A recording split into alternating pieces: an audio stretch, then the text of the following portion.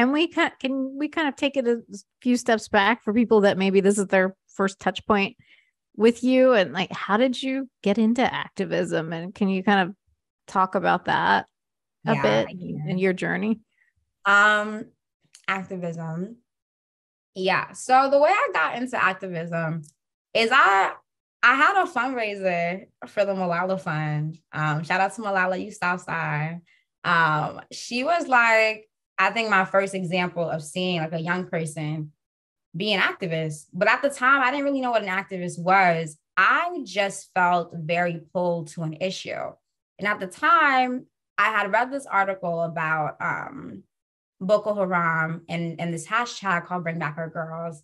And it was a campaign to bring back over 200 Nigerian schoolgirls that were kidnapped by Boko Haram. And I felt really called by it. So I wrote a letter to my principal and I was like, hey girl, like, I think we should do something about this. Like, it's kind of wild. Like, and she was like, okay, because I was in school, I was the goody two shoes. Like, I was a very straight and narrow kid. And so whatever Melissa wanted to do, they were like, go ahead, because they knew I wasn't going to do nothing bad. Like, I was a stand-up kid for real. So I hit up my principal and I was like, yeah, I want to do something. And she was like, okay. So she let me take off an entire day of class to fundraise, like to sit outside the cafeteria and talk to people directly about feminism and global women's rights. And it was really cool. And what was even cooler is my friend, one of my closest friends at the time, her name is Cappy. She helped me put up this wall. We put up it was like an equality wall. So it spelled out equality in Post-it notes. And throughout the day, people could pick up a Post-it note and write what equality meant to them. And that was our way of engaging them as throughout the day of the fundraiser. And I think I ended up raising like over $200, which seems small, but at the time, like that was crazy. Like that was like lit because you got to understand, I went to a very apathetic school. So to get people to actually give me money for this thing that was happening in Africa, like they were like, whoa, like who's this girl and what is she talking about? And then from there, like I just kept on like doing different things in my community. And I think what was really special about the time too was this was the time that Twitter was really becoming more popular and social media activism was also becoming more popular. So people were on Twitter kind of just like writing entire theoretical frameworks. And so that's also how I came into my political education. I would just follow all these scholars and all these theorists on Twitter and then just read up on Blackness and the Black radical tradition and Baldwin and Toni Morris and all these people. And then by the time I was 18, I was kind of like, I got this. So that's how I came into activism. I think I came through it by caring. And then I just found out I was good at it and I just kept on going.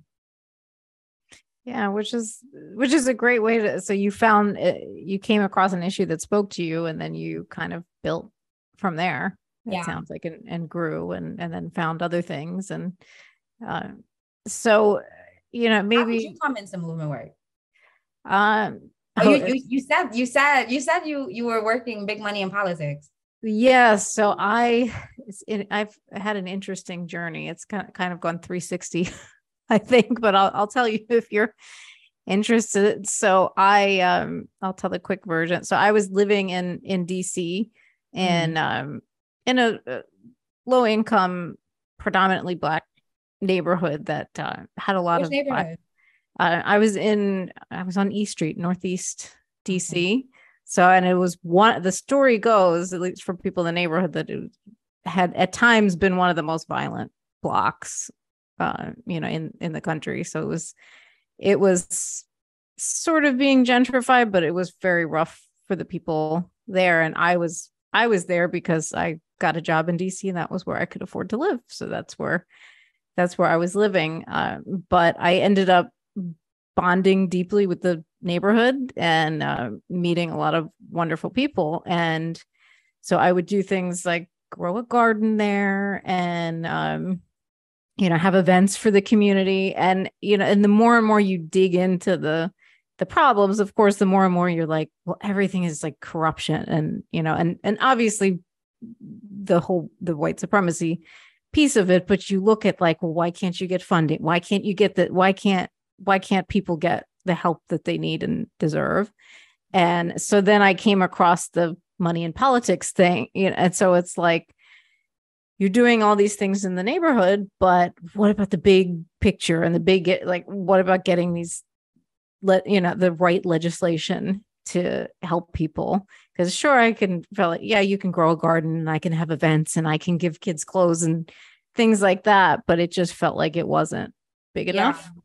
And so then I found an organization that was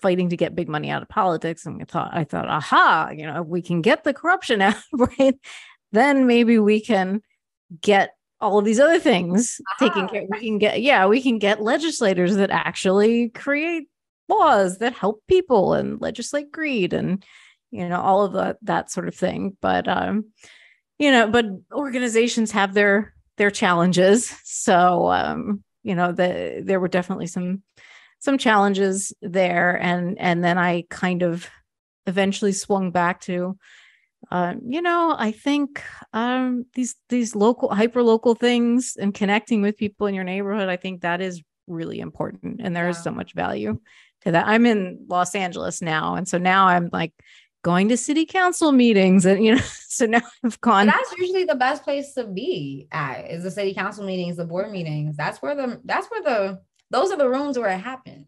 Yeah.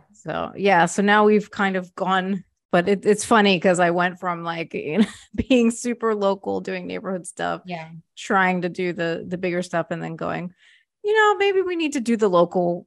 Yeah. Because I feel like when you are an activist, you start off so pure. Like you start off like, some people even call it naivete. Like you start off just like realizing something's wrong, then you start asking more questions, and like you really start to deeply care about this issue. Like it sometimes it can even consume your everyday life. Like you can't look at something anymore without seeing the issue. But then like you start organizing around it, and then everybody starts focusing on numbers. Like, okay, well, how many people showed up? How many people signed up? How many people went from thinking this way and then thought this way? But the thing about, I think, activism is a lot of it is like, you can't quantify it. Like I can't quantify how I made that person feel, or the seed that I planted that might grow like a decade later. But it's great that I was even able to connect with this person. But I think for me, I started getting very wrapped up in like, well, how many people showed up and what impact is this really having? And I also started to focus on the big thing. But now it's like, I'm back in the local level where I'm like, okay, like, hey, let's smash a car. So yeah, I agree with that. It does feel very 360, but I almost feel like a lot of activists kind of go through that kind of like a life path journey. But I think there is value in all of it, right? And yeah, to your point, when you think about the numbers, you're spot on, because you're thinking, okay, how many volunteers did I got to make sure that all the volunteers are engaged and they've got something to do. And then, of course, when you have an organization, you need funding to keep the organization running and to do the mission. And so you do get very bogged down with those things, and then you start to think, well, what am I really doing here, right? If I'm spending so much time in the weeds of just getting participation, getting numbers, getting funds, then where's the moving of the movement? So I think you hit the nail on the head. And sometimes being there and doing something locally, or just connecting, or or smashing something that needs to be smashed in that moment can be, there's value in that too, and in that whole journey. Yeah, I agree. So yeah, usually people don't ask when I'm chatting and interviewing, people don't ask me. Oh, I know, I got you off guard. I was like, oh, you're asking me a question. Yep, threw a little curveball at you. So, you did. Yeah, I'm so used to, because I'm also a journalist by trade. So I'm like so used to, I've got my question sheet and I'm like doing my thing. And but that was nice. It was nice that to kind of connect in that moment.